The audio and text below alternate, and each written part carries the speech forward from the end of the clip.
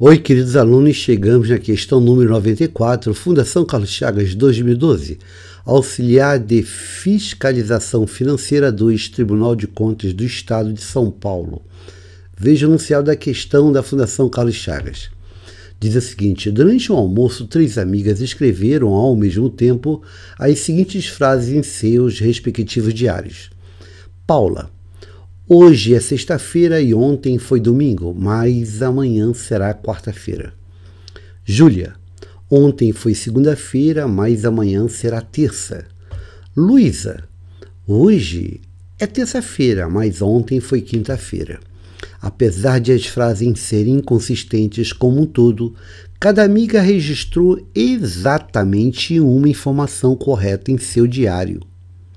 Desse modo, o almoço ocorreu numa segunda, terça, quarta, quinta ou sexta. Vamos à solução.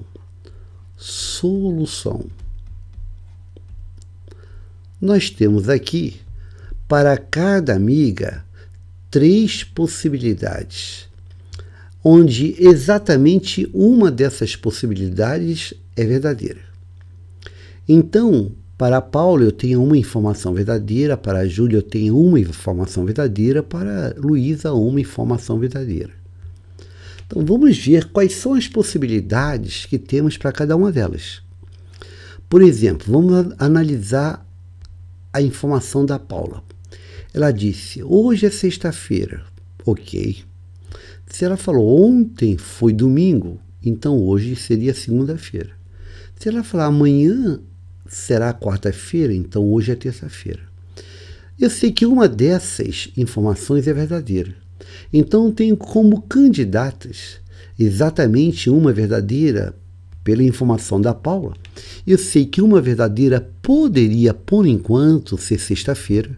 Então uma possibilidade seria sexta-feira.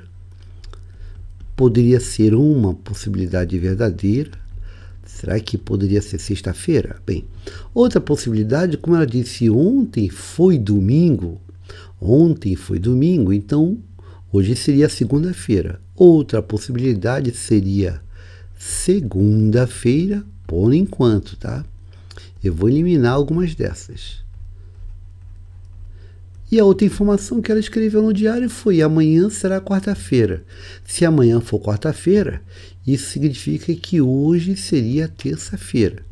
Outra possibilidade é terça-feira. Quer dizer, o dia desse almoço, com certeza, ou foi numa sexta, numa segunda ou numa terça. Então já poderia eliminar quarta-feira, poderia eliminar quinta-feira. Ou é segunda, terça ou sexta.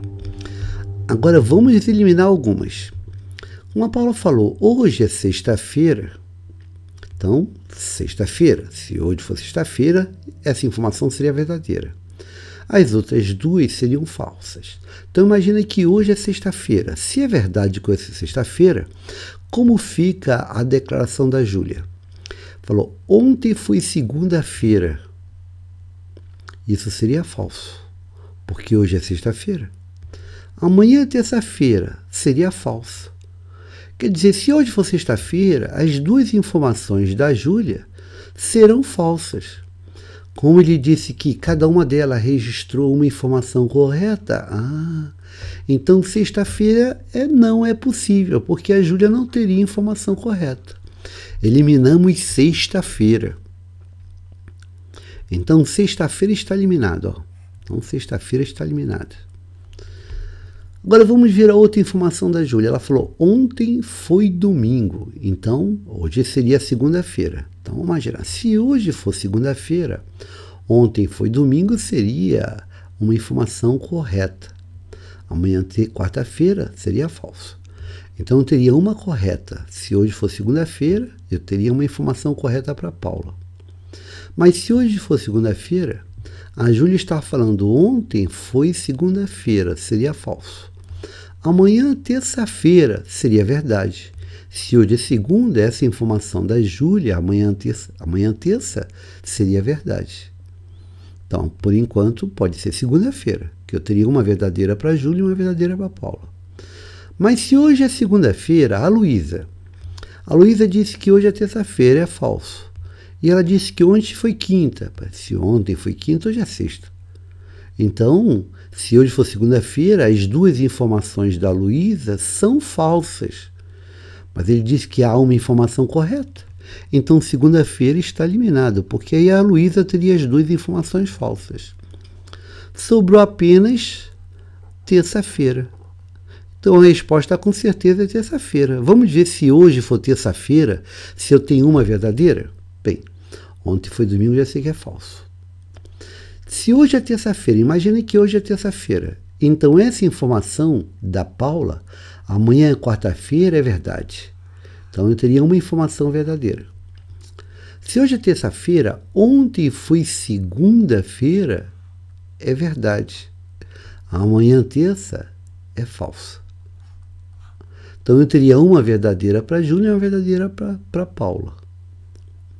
Agora, Luíza, se hoje é terça-feira, essa informação da Luíza, hoje é terça-feira, é verdade. Ontem foi quinta, seria falso. Quer dizer, eu teria uma verdadeira, uma informação verdadeira para a Paula, uma informação verdadeira para a Júlia e uma informação verdadeira para a Luíza. Então, ok. Moral da história. Se for terça-feira, há exatamente uma informação correta no diário de cada uma delas. Então, a alternativa correta, terça-feira, é a letra B de bola. Resposta, letra B na questão 94. Terça-feira. Uma questão relativamente fácil também, né? Só analisar. Espero que você tenha acompanhado. Vamos ficando por aqui. Uma boa sorte, bons estudos, felicidades e até a próxima questão. Obrigado, até lá.